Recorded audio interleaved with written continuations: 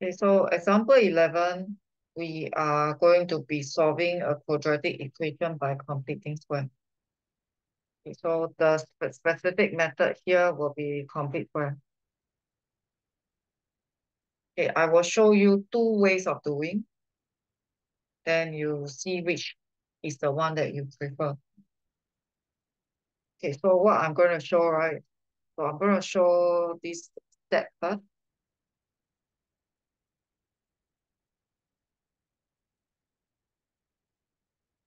Okay, so but when we are doing complete square, you actually got to make sure this part.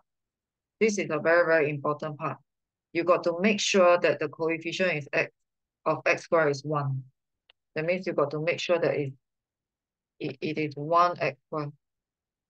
If it's not 1x square, you actually got to divide throughout by the number. So later on, I will be showing you in part B. So what if it's not 1x square? Okay, so for part A, it's already 1x squared, so that's fine.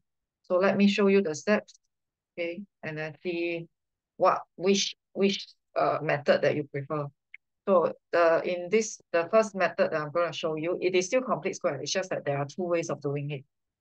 So for the first method, okay, the step says that you move the constant to the right hand side. So the -5 will be shifted to the right hand side.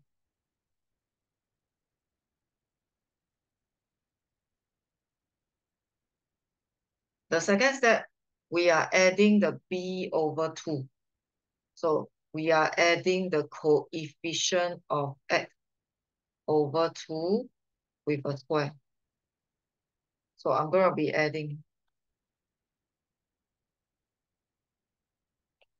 So for the second step, I'm going to be doing this. The coefficient is 6. So I'm going to add something on both sides. I'm going to add something on both sides. Okay, so like an equation format. Like we always add, if I want to add something on the left, I got to balance it on the right. Okay. So once I do this, this is the previous example. It will actually create a perfect square. And this part, you can punch calculator. You will get a 14. Then from there, you get a perfect square where you can take the double square root. So x plus 3 can be the positive square root, or the x plus 3 can be the negative square root. So from there, you find your x. Okay, so I'm going to leave it in 2dp. I think the question says 2dp.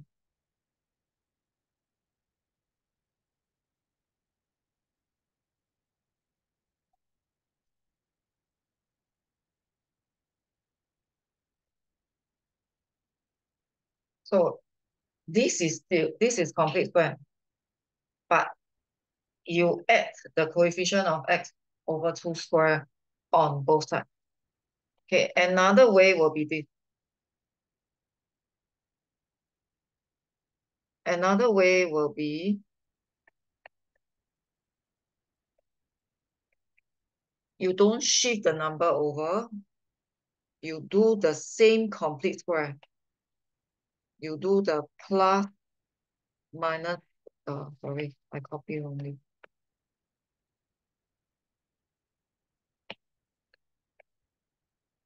So you do the plus 6 over 2 square minus 6 over 2 square. So you insert a 0. Do you realize it's actually a 0? So you insert the um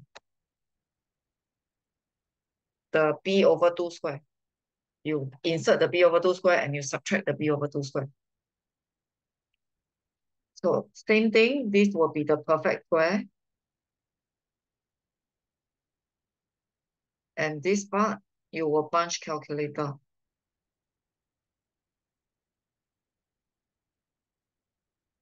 So you are going to get the same thing.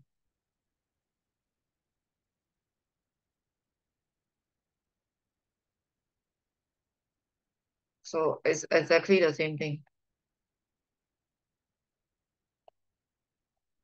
Okay, nothing changes.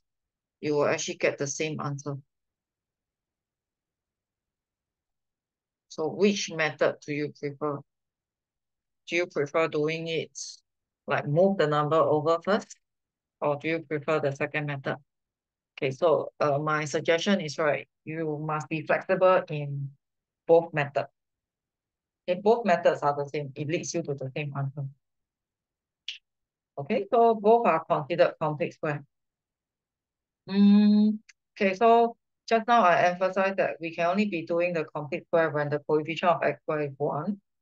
But if you look at part B, right, the coefficient is not 1. So what you can do is you divide everything by 2 first. So 2x squared divided by 2 minus 6x divided by 2.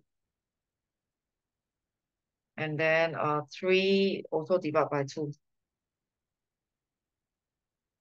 So from here, you are going to add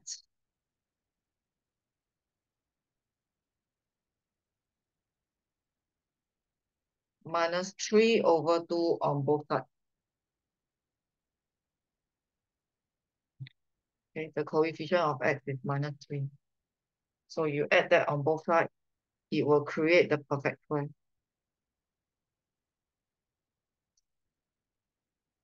And this part, you will just punch calculator.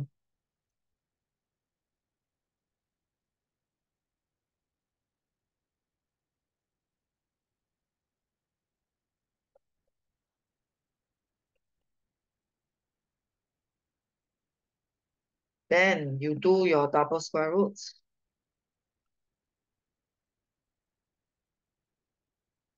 So there are 2 answers for x minus 1.5.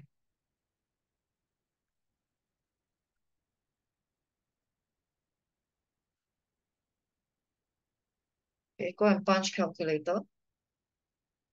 Shift over that 1.5. Okay, go and punch calculator.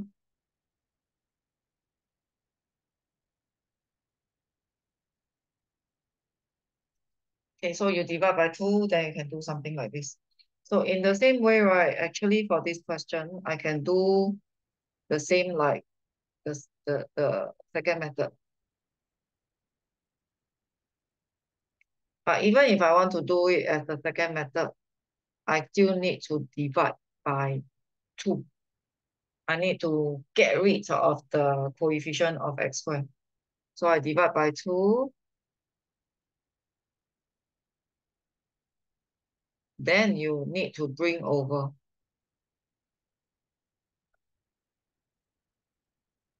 So after that, you will do the same thing. You insert the coefficient of x divided by 2 squared. Okay, and you subtract away what you insert.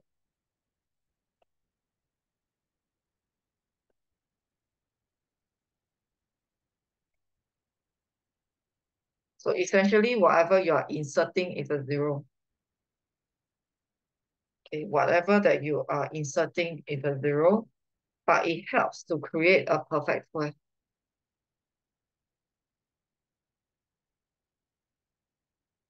It helps to create a perfect square. And then the same thing, you punch calculator, you get a minus 3.75. And then you follow. So you will match exactly. And then you follow everything from there on. So everything else will be the same here. So it's a matter of how you get the complete square. So do you prefer to add on both sides? Or do you prefer to add then subtract only on the left side? So which one do you prefer? Okay, tick to something that you prefer. But sometimes the question can be asking for this. So later on there will be an example that actually ask you for that portion. Okay, so this is something that we require a lot of practice.